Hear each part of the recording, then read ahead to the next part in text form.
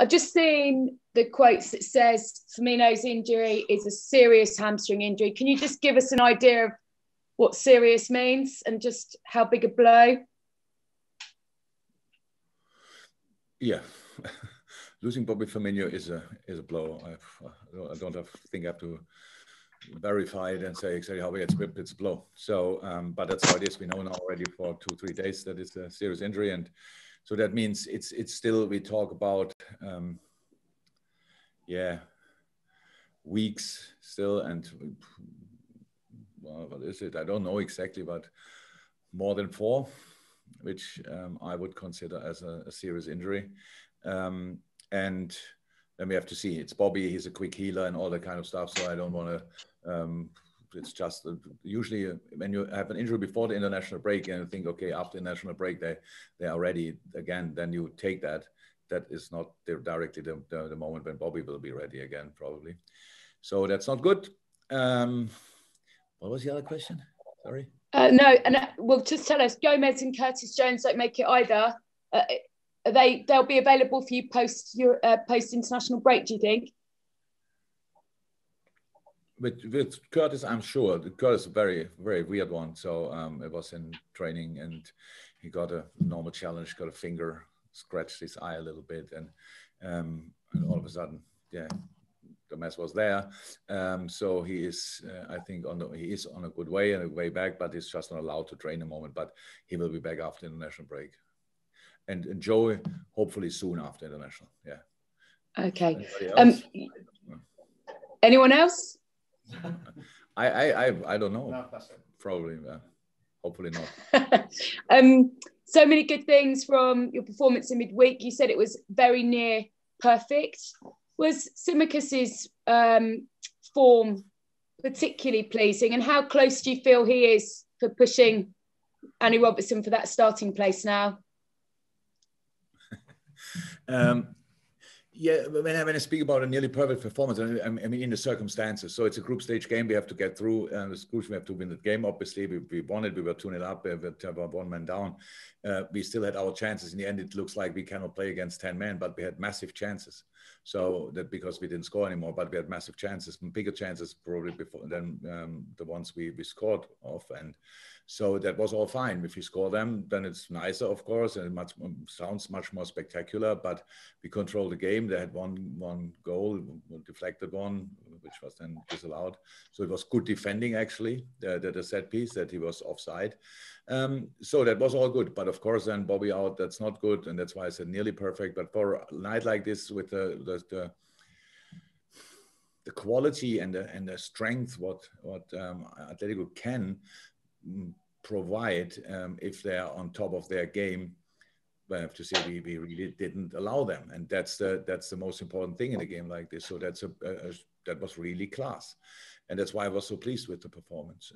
We played better games, we played for longer periods, really good in the games and stuff like this. But for that night, in these circumstances, it was really, really good.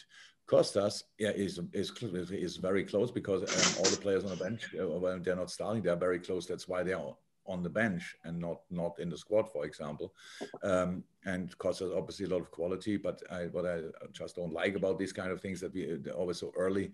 What does it mean? Push Andy Robertson? He pushed Andy Robertson. He's doing that, but Andy Robertson is, in my view, eyes probably the best left back in the world. So that makes it really tricky. But it's good that we have the option that we can give Robbo a rest in moments, even when he doesn't like it and doesn't need it in his understanding. But you need these quality players. When you have on the quality player like Kostas Tsimikas, then you have to let him free from time to time. You cannot just use it. He had a long time, but he needed to adapt to all the things we do. But this process is done now.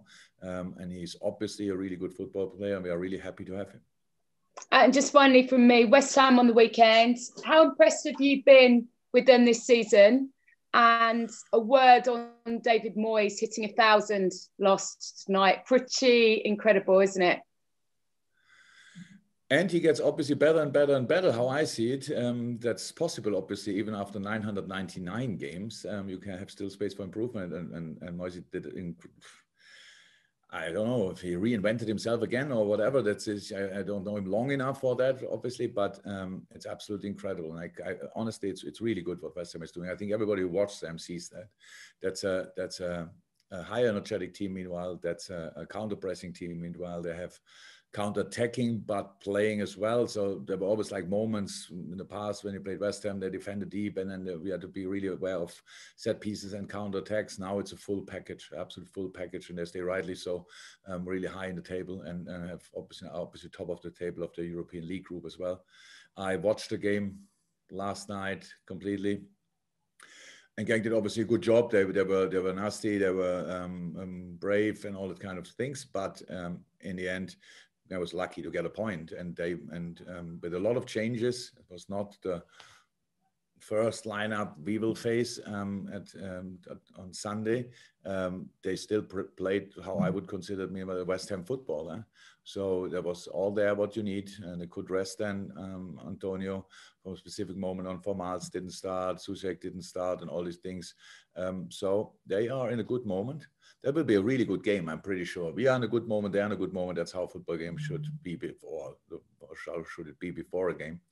And I'm really excited to play it. It will be a tough one, but thank God for them as well. Thank you. Okay, we'll go to Olivia for 2, and then we'll go to James for the BBC. Hi, Jürgen. How are you?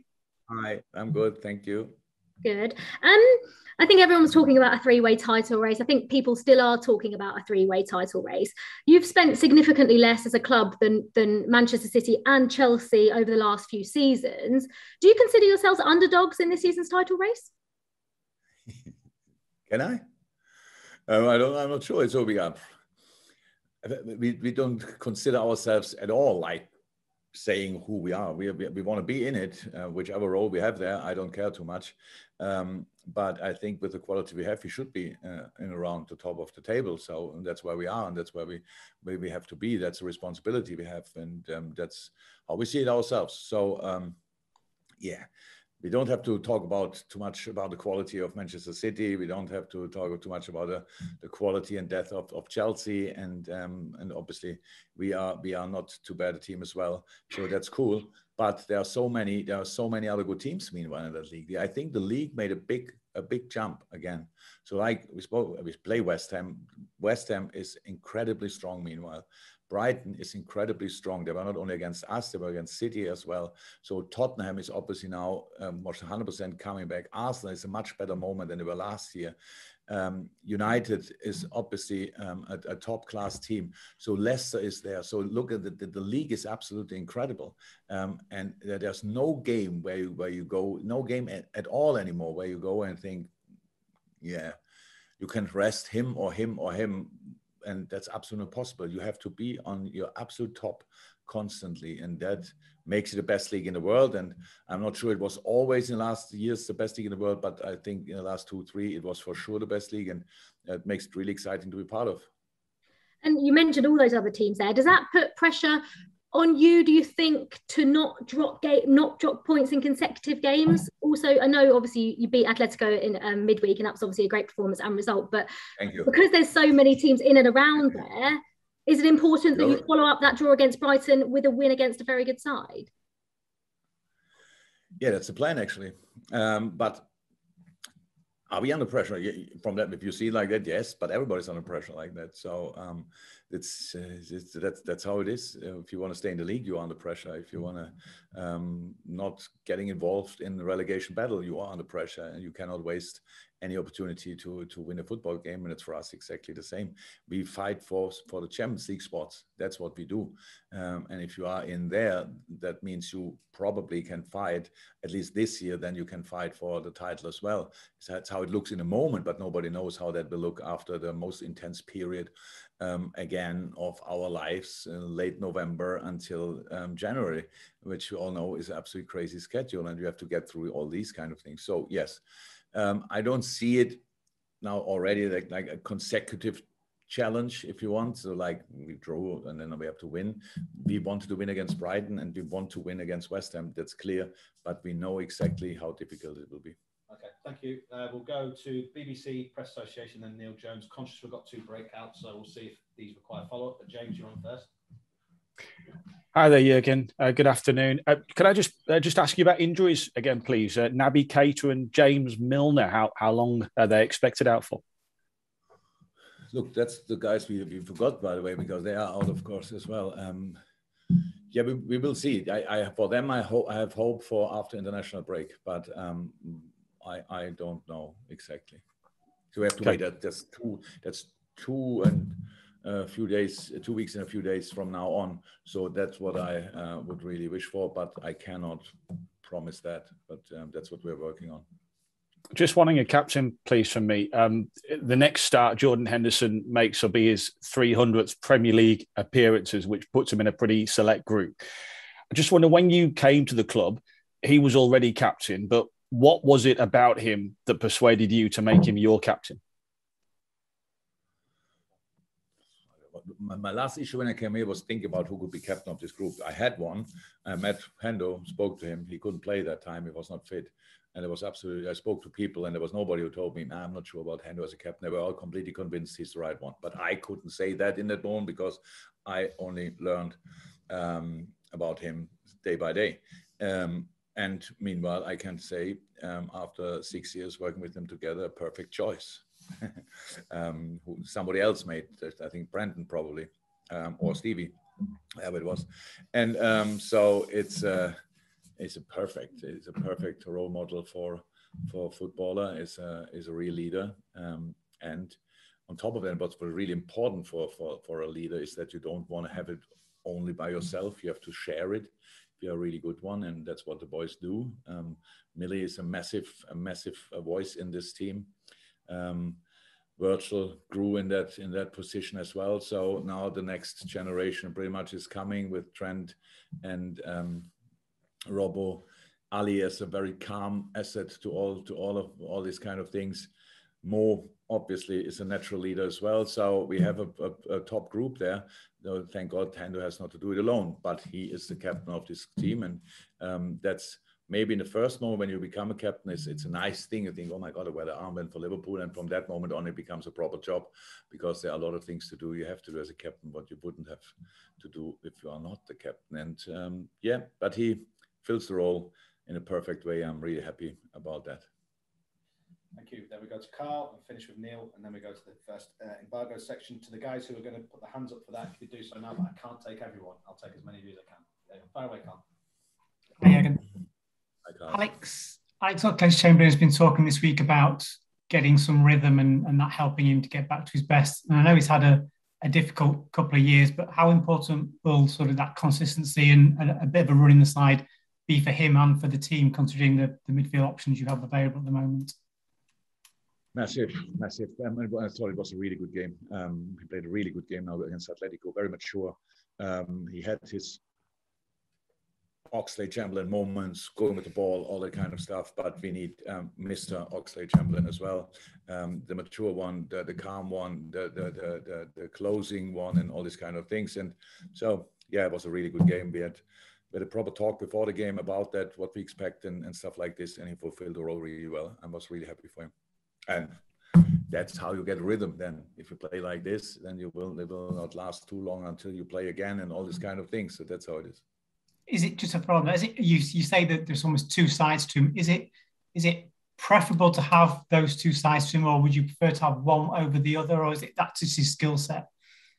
Yeah, absolutely. I think that's neat, and Oxlade has that. The problem is when you don't play for a long time and you are constantly in the situation that you think you have to convince people, then it's probably more the speed ups and stuff like this. And speed ups, they are brilliant, but there's not always a space there for that. And that's why I was so happy for him that he really could mix it up for that. Of course, we need both, and we have usually both. But when he didn't play for a long time, then it's like this: try to overachieve pretty much in a game. It's then a bit the case, and it was now really in a very positive way, a relaxed performance, but extremely helpful for the team. Thank you, Carl. We'll finish the open section with Neil Jones, and then I've got the three up. Probably can take in the open, so hopefully that's enough for now. But we'll go to Neil for the closing of the open section. Hi, Jürgen. You mentioned about David Moyes there and how he's sort of got better and better. I mean, we've always associated him, maybe rightly or wrongly, with being a very strong defensive side, the teams he manages. But they seem to have a lot more attacking threat, West Ham, than they have maybe had in previous years with Antonio, Bowen, Ben Rama, Fornals. How impressed have you been with them? I think it's only yourselves and Chelsea that have scored more goals than them in the Premier League this season. Yeah, you just watch them and it's fun. It's good fun watching them. They became a high intense team, and you can only become a high intense team when you are on the front foot, and that's what they are. And yes, when you want to finish off the situation, you're great. You need top strikers. That's what they obviously have. I like Bowen a lot. So he made his way up from, was it Hull, if I'm right, and took not too long to get there, to show exactly what kind of player he can be in the Premier League as well, but made big steps. Antonio, since I'm in England, I think he played 5 or 6 different positions. Some of them were right back. Is obviously a proper striker. Fornals is back in the Spanish national team. Had his downs maybe there, but is an incredible player. Scored against us, I think, in each game, if I'm right. But as it was about himself, he's a footballer, can play between the lines, but has the speed to get him behind. Yeah, and Ben Rama is a really exciting one. So it was at Brentford, obviously, already one of the crazy front three, and is now obviously a proper figure in the West Ham offensive play. And then you have on double six, you have two with Rice and Soucek, two guys who are a threat up front, passing wise. Soucek with the head, I think Reece with all he has, so shooting, passing, all these kind of things. Incredibly quick and smart fullbacks meanwhile, and they have obviously now the center half pairing they wanted, brought in Suma and have Fabianski, a very experienced goalie. So that's a good team. It's a really good team. And now you saw playing this team on Thursday, made a couple of changes. Then they are still a really good team. So that makes a successful football team. The only problem what West Ham has, what we all have, this league is so incredibly good that you have to be on your top every day. Not only on Thursday, not on Wednesday, no, on Saturday, Sunday, Monday, and whenever as well. And that makes it so exciting. And yeah, the better you get, the more pressure you have to win football games as well. And that's a development as well. We all have to go through that. But we know we face an exceptionally well-organized, well-trained, and well-equipped opponent on Sunday.